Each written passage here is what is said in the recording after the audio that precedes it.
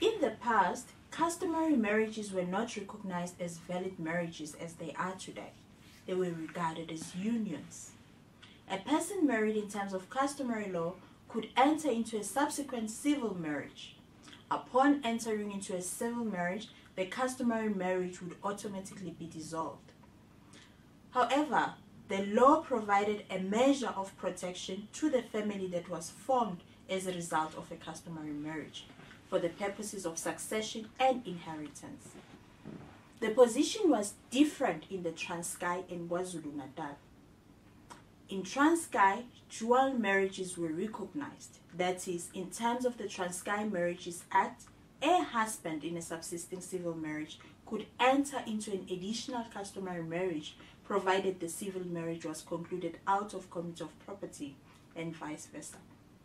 In terms of the Code of Zulu law, although a civil marriage between black people was deemed out of commit of property, parties could declare before a commissioner or magistrate that they would like their marriage to be in community of property.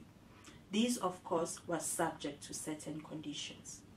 At present, customary marriages are recognized in terms of the Recognition of Customary Marriages Act.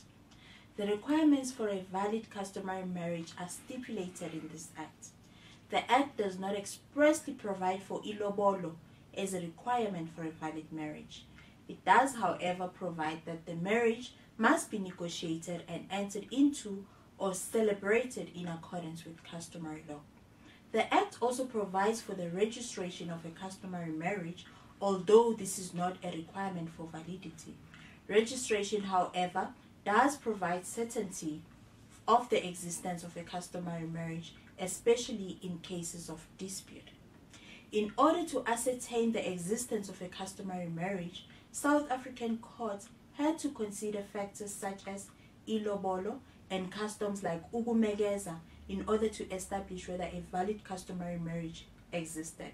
Ukumegeza is an isiSwati customs in terms of which a bride was formally integrated into the bridegroom family.